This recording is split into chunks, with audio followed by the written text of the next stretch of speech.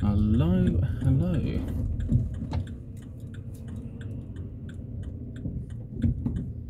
This is Pigsy doing a video. Right, there we go. So there is some interesting stuff. Now I think people know sort of some esoteric stuff like PayPal and PayPal and Babel, and there's always kind of like rhyming to do with like and what is the Tower of Babel. It's kind of like we had the division when languages all got messed up. So these different areas all had different languages that humans learn, because they could be a revolt if they all sort of knew the same language. And it's kind of like the story, because they could then challenge the gods at some point. So there's a certain level of infallibility, really.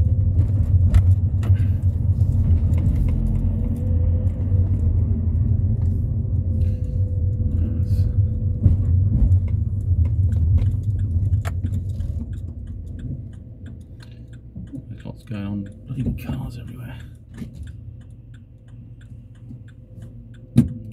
Bomb it down. There we go.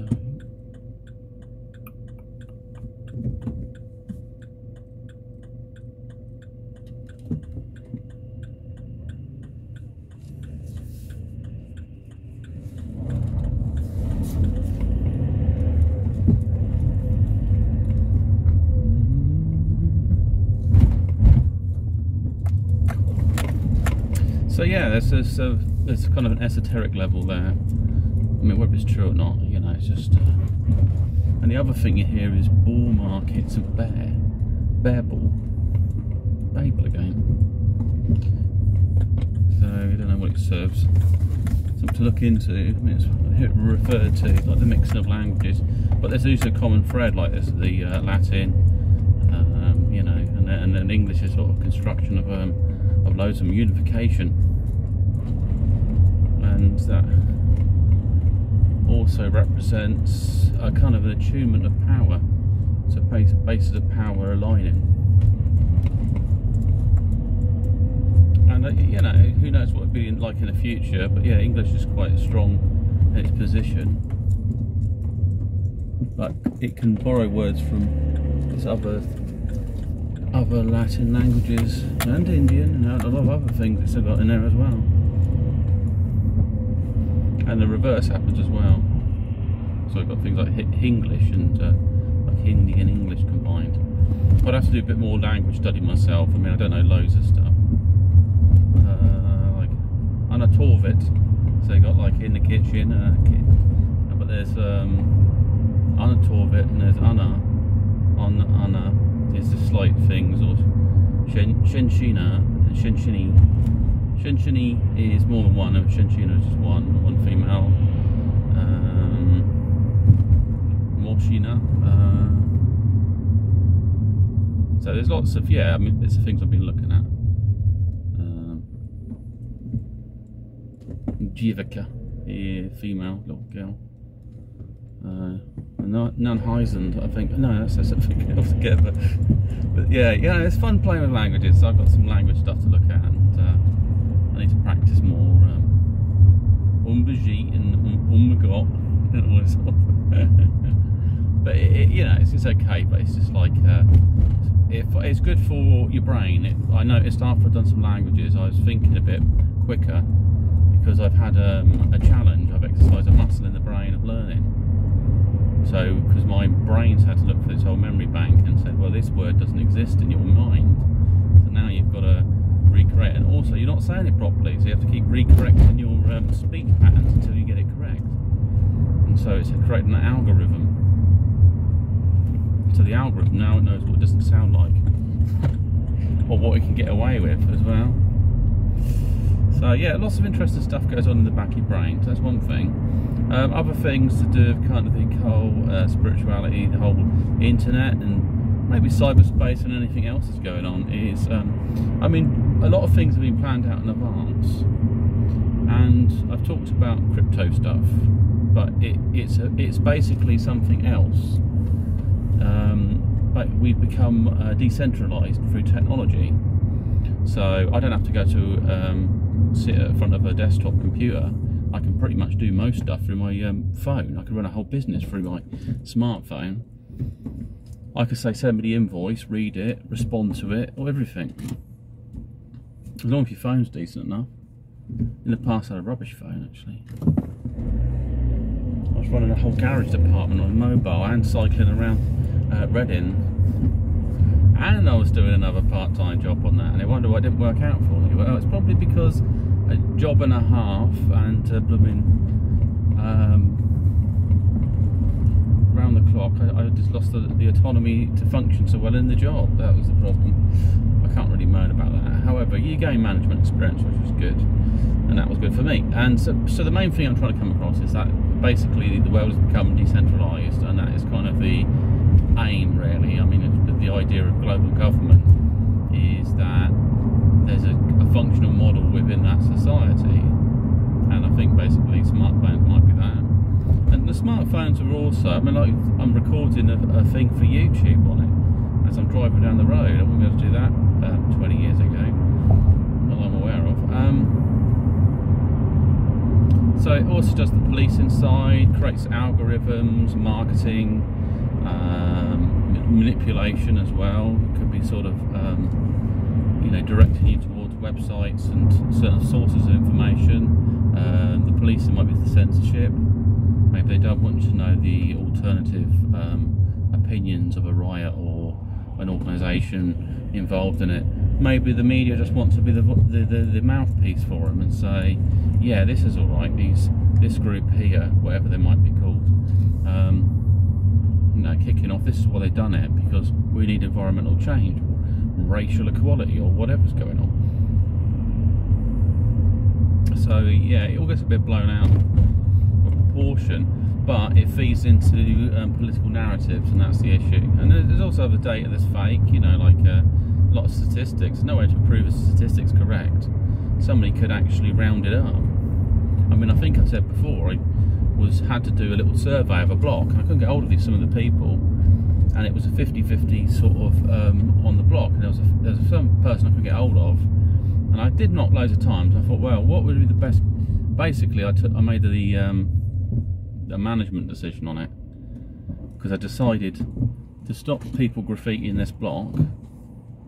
These lads are less likely to hang out in a block that's bright pink. So we had a baby pink, and then people, somebody in the block whose kids were doing the graffiti said, "Why is it pink?" I said, "Oh, it's just a survey. People chose it. It's in between yellow, blue, or pink, really." So there was another colour there, but you know, it's just basically they wanted to stock up on a certain paint so they can cover the graffiti, but the graffiti dropped massively because it was a less attractive. No one's going to want to tag a pink wall if they're a bloke. You know, it's kind of that, I'm a macho type person.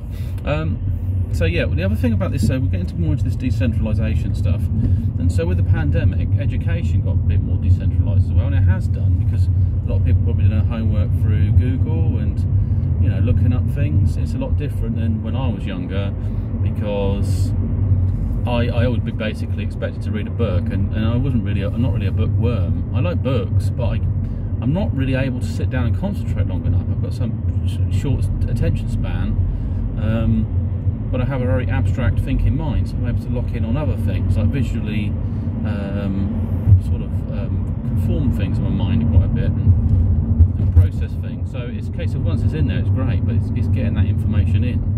Sometimes I really take lots of stuff in, and there's other times where I just don't have the interest, and it's really quite difficult. And it's a shame, because I can't fully control it. You know, it's like holding your eyes open, and you have to go over it again. But I'm able to watch things over and over and over again, which some people can't do.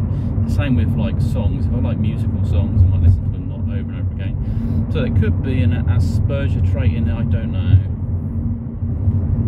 And then also, sometimes it's difficult to know what you're actually taking in. Like if you speed read, you can have actually read that book and you've stored it in your memory, but you're not fully aware of all the contents of what you learn. because you've extrapolated data based on the patterns. A bit like you skim through a newspaper. You read the articles, and then you might know somebody's died or something, you know, that sort of thing. So information's decentralized. The internet acts as a kind of nervous system for the globe, basically. That's what it's working towards.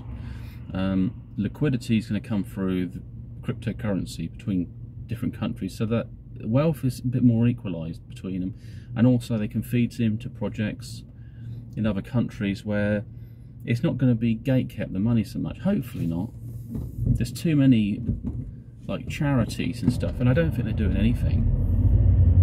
I don't have any proof. They just keep showing me pictures of people badly injured and things on TV. It looks like a horror show. You think, so what did Africa do for the last 1,000 years? So everyone was walking around with cleft lips and drinking stale water, and it was a war zone and everything else. It's not quite like that. And I, personally, if I lived in a really bad war zone, I think it may be a good time to move away.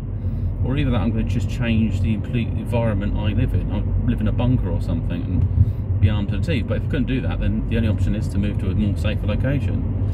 And so there might be some projects that will evolve, and they talk about corporate entities, and you've got digital entities, I guess. So with the liquidity, it's going to feed into that. So the nervous system and the finance is kind of the vascular system to these organisations. So it's going to feed them to allow them to grow.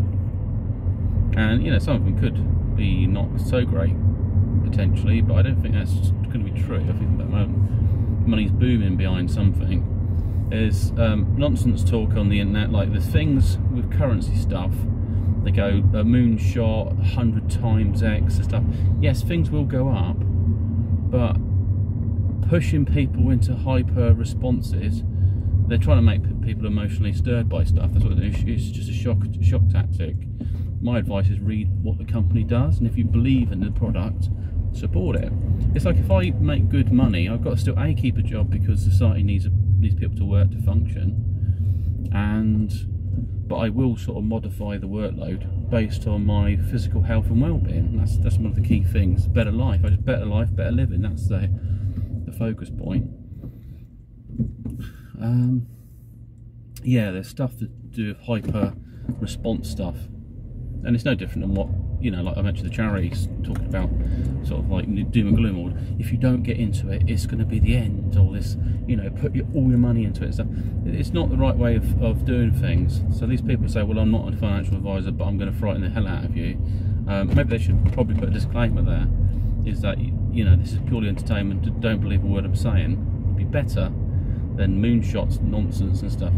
I mean, some things are set to grow massively, but they can't say it's going to make you a millionaire and stuff. And if it does, so what? I mean, you've still got to live your life. I mean, it won't affect how I live my life at all. It just means I've got, well, if I have a rainy day, I've got a backup plan then. Or I can focus on the other projects. I mean, with money, a certain power. I mean, men are drawn to power.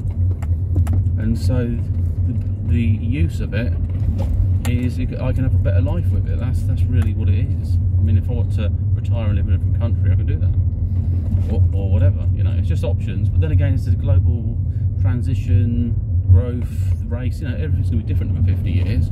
I mean, already in 20 years, it looks like I live in a different universe because of all the different things that go on nowadays with the internet and so on. Computers, you know, walking around smartphones. Like I said, they're going to get more and more advanced.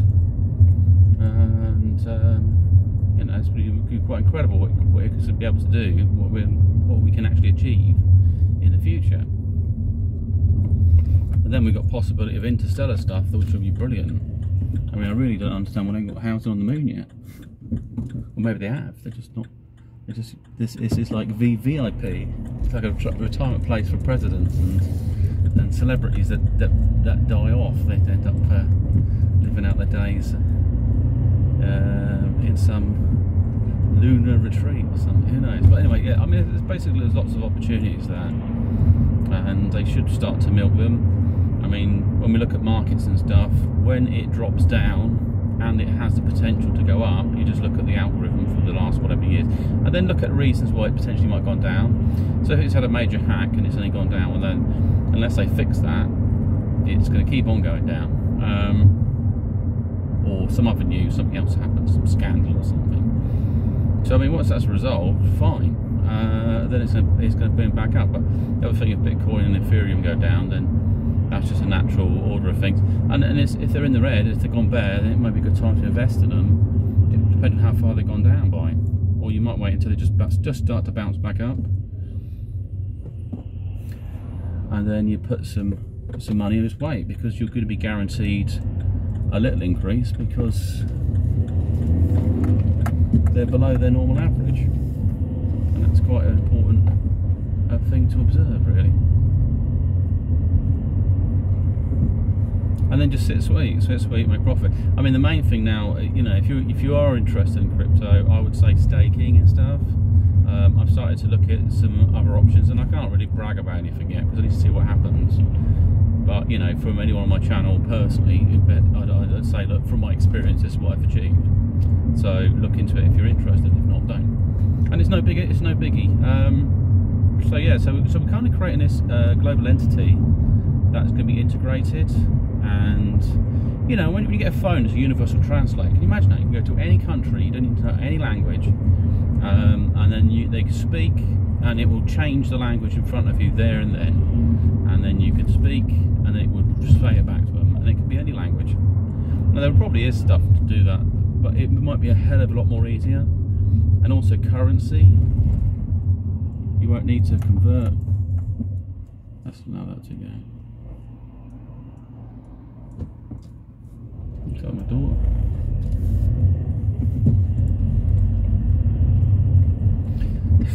That was a scary moment. It looked like my daughter driving.